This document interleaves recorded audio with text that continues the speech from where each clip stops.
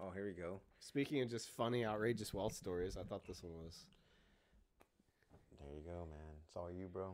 okay. So, Dogecoin creator, I made 90 billion in cryptocurrency in a few hours.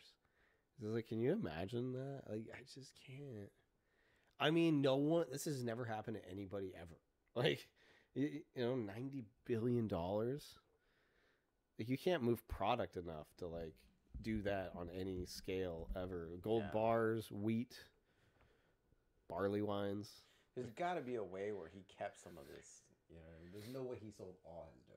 There's no Yeah. I'm pretty sure there's an extra wallet he had. Or something. Yeah, probably. I mean, how much money at that point? It's like, how much money do you need? You don't need more than like $5-10 million anyways. But if you have 100 or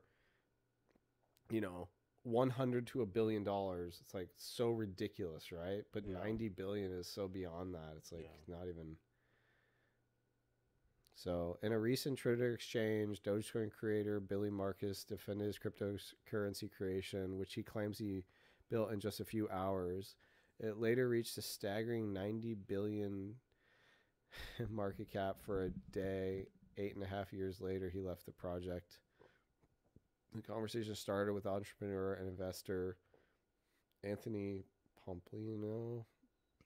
Questioned whether there were any examples of a 1 billion business without employees. Marcus was quickly respond, sharing the story of Dogecoin, the popular meme-based currency he founded in 2013. However, another Twitter user, PBJ, challenged Marcus by suggesting that Dogecoin was merely a copy and paste of Litecoin, well-known cryptocurrency. He fired back, defending his creation by drawing an analogy between user's tweet and already created keyboard. The Dogecoin creator defense comes amid recent developments involving the meme-inspired digital currency. Dogecoin gained considerable attention when Twitter changed its logo to the Dogecoin logo. I don't remember that. Sparking a rally that saw the cryptocurrency gain around 30% value. However, the price surge was shortly lived, and the rally quickly reversed, and the value of Dogecoin dropped. Dogecoin's brief price increase and subsequent decline highlight the volatile nature of the cryptocurrency market, particularly for assets like Dogecoin that lack a solid foundation or real-world use case. While it is true that Dogecoin has generated significant profits for some investors, many experts argue its success is primarily due to the hype and social media influence rather than inherent value or utility. And just says it's a popular digital asset, blah, blah. I mean, nothing like this is going to be replicated or anything. It's just like, I didn't know 90 billion was like, that's such an insane number, right? Yeah. Like what? I mean, it probably didn't even make nearly anywhere close to that. But for like a couple hours, it was at that peak. But still, like a couple of days, maybe like before Saturday Night Live hit. It was definitely around that market cap. I mean, I think it was at that point. I think it was like right below XRP.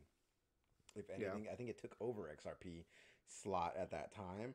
Yeah, but it reversed. That's after. So crazy. But yeah, it was a top 3 coin. It was like Bitcoin, Ethereum, and Doge, and then I believe it. It's pretty cool, man. It's one of those things where like people believe in something, they're gonna make it happen, and that's what happened until Saturday Night Live happened, and then it just all went away. It's just like a perfect like sort of trifecta of like crypto is just like some new hype that people understand, a meme that people are just having fun with, and then people actually trying to make money, right? So it's like all these things converging at once. People are. Well, everyone likes to buy in green. Yeah. And then when it's green, people buy. They don't understand it. But when it's red, people stay away. I don't understand that. It should be the opposite. Right. Like I said, pretty much, there's all these people depressed this last year. It's like, how much money they could have made right now while everything was down. Yeah.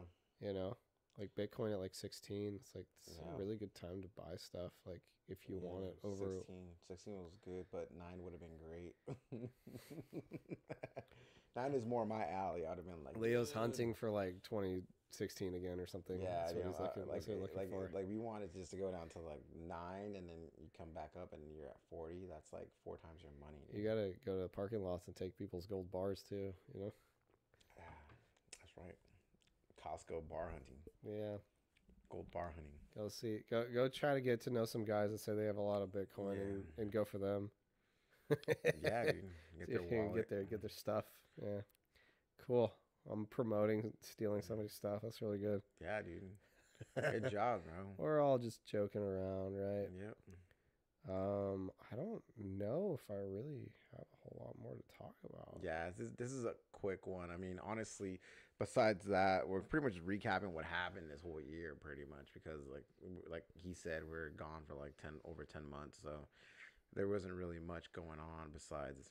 And it was even slow then. Yeah. So yeah, it was just pretty much just like we were basically just hitting on projects of stuff that like they're still building, even though the prices aren't bananas, which we're not expecting them to be. Yeah. Nor for a while. So yeah, they're just kind of touching in on the market. Yeah. Again, kind of feeling it out. Year-end review, kind of. Yeah. It's a year-end review. I mean, who knows what's going to happen in 2024? Shoot, we could be absolutely wrong, and then it just pumps in like January. How funny would that be? Yeah, it just pumps. Like, we're like, it's on the news again. You know, Bitcoin's hitting 70K, 75K. Yeah. Oh, it's going to go to 100,000 this year. People are emptying their bank accounts to buy Bitcoin. And yeah, all the people that jumped out of windows and bridges are just like, I'm invested again. People are checking their pockets. Yeah. They're going to ZZ's house. He's like, I'm retired, bro. Yeah, dude. It's crazy. Crazy world. Yeah, just, I would, you know, if I was just trying to get into it again, I would just put, you know, a little bit of money here every week. Nothing crazy. Yeah. You know, maybe like what you would spend on dinner and a movie, and just put it on something that you think is going to like, that you feel confident about and you've done a lot of research about. Yeah. Don't just go on YouTube and listen to these pumping and dumping guys saying that, a Doge is going to hit $10. You know what I mean? Like, it's like impossible. Market, as we talk about market cap, 90 billion, that was like 70 cents, 75 cents. So for it to hit $10, it needs to be like 100 trillion. You know what I mean? It's ridiculous. It's like, it's not going to happen. So, right. And that, like, some of these stories, like, I'm not suggesting it's even going to happen even remotely again like that. I just think it's a entertaining, sensational story, right? And, like, just to be clear with people watching, not us, but, like, yeah. Crypto responsibly, trade responsibly. Like, because, like, I have, people that I know too. They're like, oh, do you still do that stuff? And like, well, it's down. It's like, it doesn't matter if it's down. Like, if you're looking at like a 2 to 5 year horizon, like, I wasn't buying stuff to turn around and make money necessarily. Like, what can feasibly make me money in a couple of years from now, right? If like the whole market just keeps pushing up slowly over time. I mean, I feel like that's a lot more sane goal.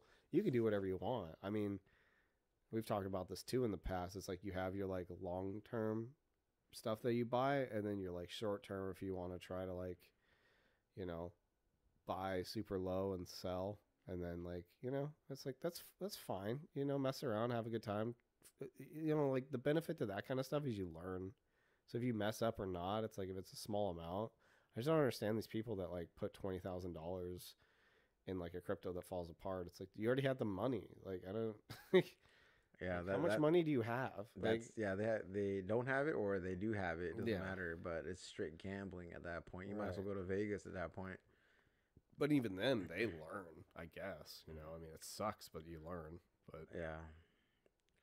What are you gonna do, man? So you like the beer? The beer is great, man. So another Bottle Logic Barleywine. It's pretty good. Pretty good. Good. Glad you liked it. Yeah, man. It's going down like candy, bro. It's very sweet, but well, it's aged in bourbon and vanilla. So, anyways. Don't get me started about the vanilla, bro.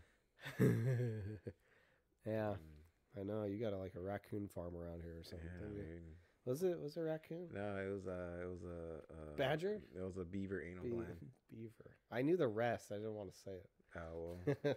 You sounded confused, so I had to clarify the situation. My brain blocked it out. Yeah, clearly. A beaver can be anything at that point. It doesn't have to just be what you think it is. It can be anything, man. It can manifest itself. Okay, what are you talking about now? It can be anything. Like a beaver can be anything, right? Can mean anything. No. But anyways, oh my gosh. Yeah, man. It's we're wrapping up this year. I really don't see, crypto hitting all-time highs 2024. That's my bet. But I have been wrong before. So if I'm wrong, you're welcome. For sure. And, overall, thanks for hanging out with us and watching. And I know I've had some friends that have been supportive and asked when we're going to do some more. And there you go. Everything. So we appreciate that. And we're just, going along with the ride and seeing where it goes. I'm sure in the future there'll be a lot of fun surprises, and I'm sure some fun price surprises. So things trend up over time for sure. That's just how it goes. I'll see what happens. So so see if there's any more super big updates coming up, but there will be in crypto in general. And we'll be back. You know what I mean? Might not be for a while, but we'll be back. We'll check in sometime. For sure. Yeah. All right, guys. Thanks for tuning in, and maybe another time. Take care. I'll take it easy. Bye.